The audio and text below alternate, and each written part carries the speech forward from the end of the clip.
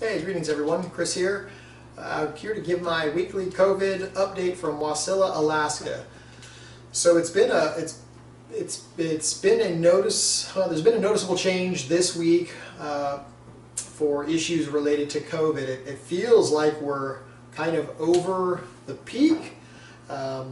So I know when we track cases, I think Alaska's got 339 active cases.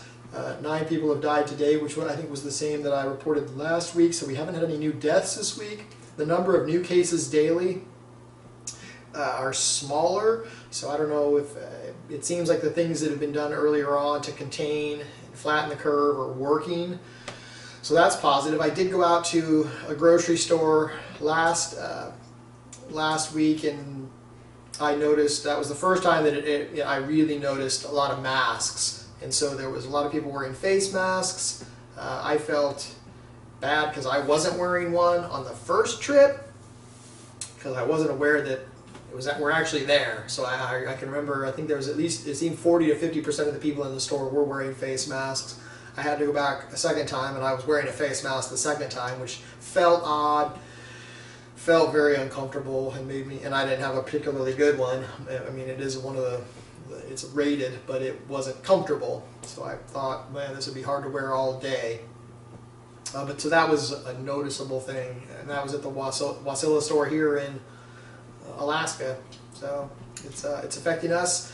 Probably the most noteworthy thing was what happened in the oil markets this week, kind of as a result of COVID's impact on travel restrictions and just people hunkering in. And I saw a chart earlier this week. I was looking at some website online, and it showed the number of individual travelers that TSA processes at their airport security checks, and compared to 2019 and then this year, and it was just remarkable. So when you're looking at TSA data and the people that are being processed through security checks, you can see that significantly lower volume of travelers, and that's just one indicator for what could be happening to fuel, what is happening to fuel. And so the demand for fuel has just collapsed, but the problem is the production itself has not stopped, and so in the marketplace, oil has just started to back up, and storage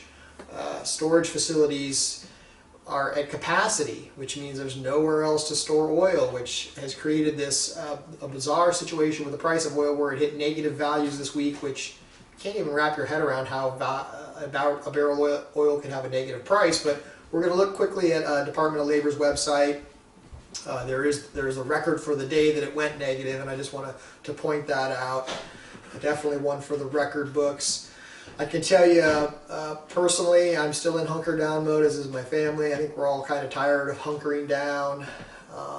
So I'm ready for some normalcy. And I can tell you, at work, my organization is we're developing the ease-in plan. So what does easing look like, right, as we start to transition to where we can begin to work from our offices? How do we do that, right? What are some of the costs going to be? What are the options?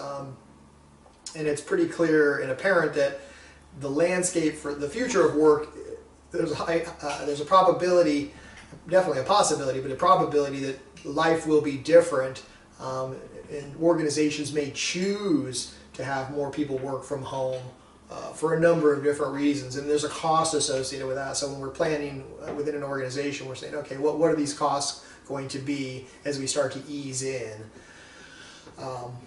And so that's, and it's exciting, actually. It's exciting to be part of a planning process for easing back into work. So that's some positive news on the coronavirus front.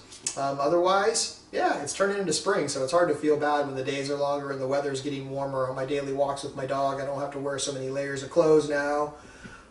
He is taking longer to smell all the smells that are starting to become available to him as everything thaws, so that's a mild irritant. That means I just have to wait around for him longer as he's smelling things, but I don't have any problem with that. It's good to be outside.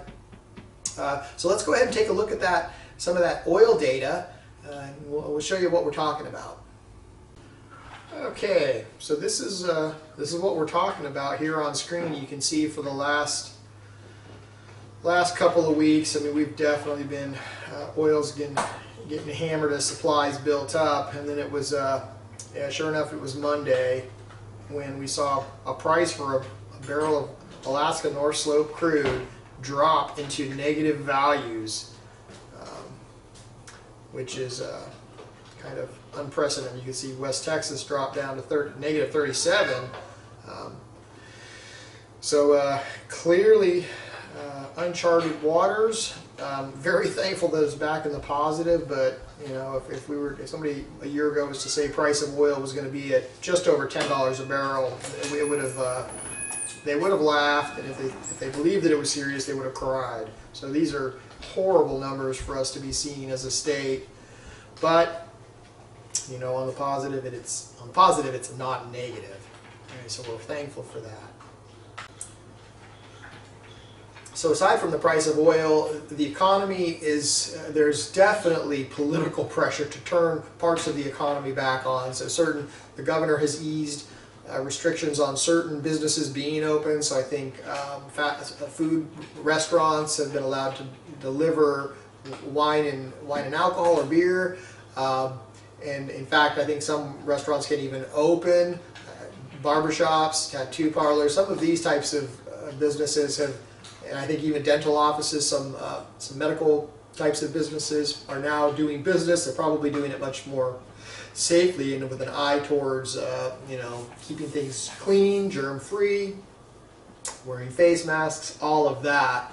So we could definitely see pressure to get the economy back going. I think it is definitely it's a matter of you know, the balance of making sure that we're not doing things that are going to increase the infection rate, transmission rate, but also aren't killing the economy.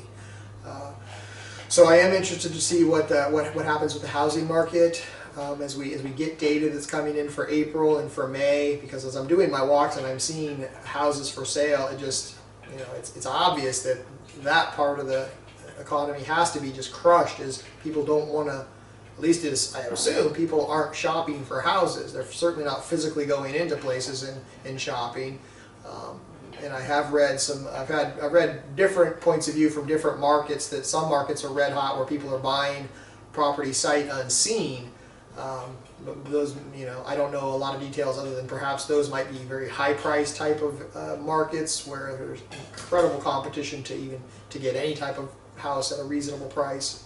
So anyway, more to come. I'll report on that in future weeks of this COVID update. I hope you're doing well, staying safe, taking care. So thanks for watching, and we'll see you next time.